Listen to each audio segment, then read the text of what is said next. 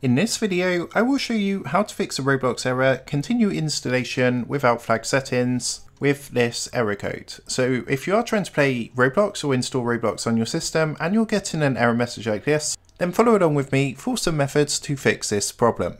Now, the first thing we're going to go through, as you can see, I'm here on my desktop, is to simply reinstall Roblox on your device. 90% of the time, this is going to fix this problem. So to do this, come down to your search box in the bottom left-hand corner and go ahead and type remove programs into the search box. Now, underneath best match, go ahead and open up the add or remove programs app. And what you want to do is come to the search box and go ahead and type Roblox. What you want to do next is go ahead and uninstall all instances of Roblox. So as you can see, we've got the Roblox Play and Roblox Studio. You just want to click on each one, press the uninstall button and uninstall each of these from your device. Once you've done that, open up a new internet browser, come across to roblox.com/download and press the green download now button to reinstall Roblox on your device. So if that didn't work for you, what you're going to want to do is come back to your desktop, and if you come down to the bottom left hand corner to your search box, and this time you want to type run into the search box and open up the run app underneath best match. Now in the run box, go ahead and type app data and press enter.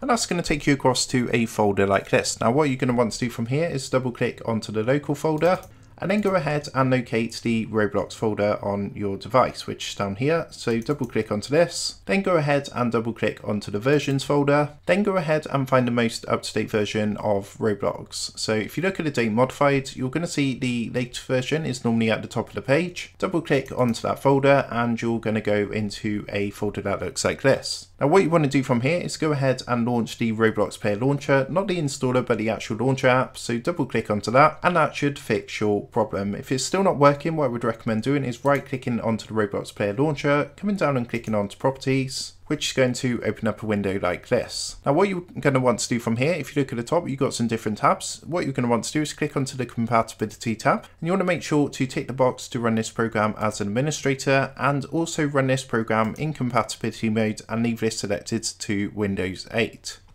Once that's done, go ahead and press apply and OK. And that should resolve this problem. If you're still having problems, what I would recommend doing is reaching out to the Roblox support team, who will be able to look into the issue further for you. So I hope this tutorial did help you out today, and if it did, I would really appreciate it if you was to consider dropping down below the video, leaving a like and also subscribing to the channel. With that being said, I just want to take a minute to thank you guys for watching this quick tutorial, and I will see you in the next video.